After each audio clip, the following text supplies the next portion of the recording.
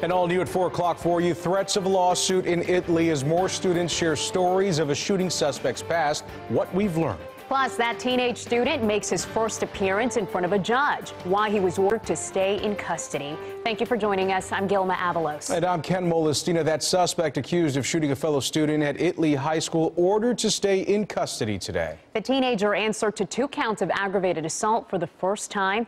Brittany Jeffers was inside the Ellis County Juvenile Courtroom. Because the 16-year-old is a minor, his name has not officially been released, and the cameras were not allowed inside the courtroom today. But I was in there, and we watched as he sat with his head down, nodding along as the judge gave her instructions.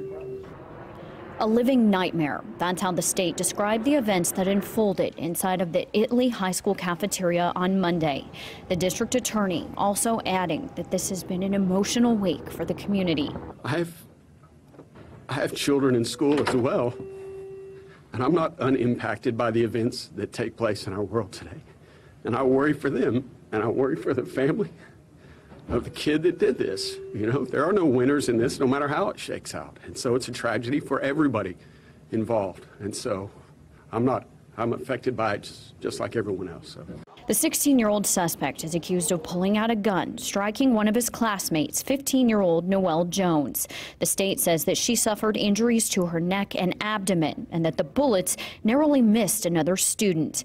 The state also says the 16-year-old alleged gunman taunted and yelled at the students after the shooting.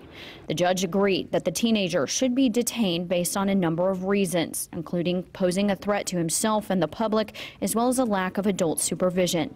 The court also ordered a psychological evaluation. Looking ahead, the next court date will be on February 7th at 3 o'clock. In Ellis County, I'm Brittany Jeffers, CBS 11 News.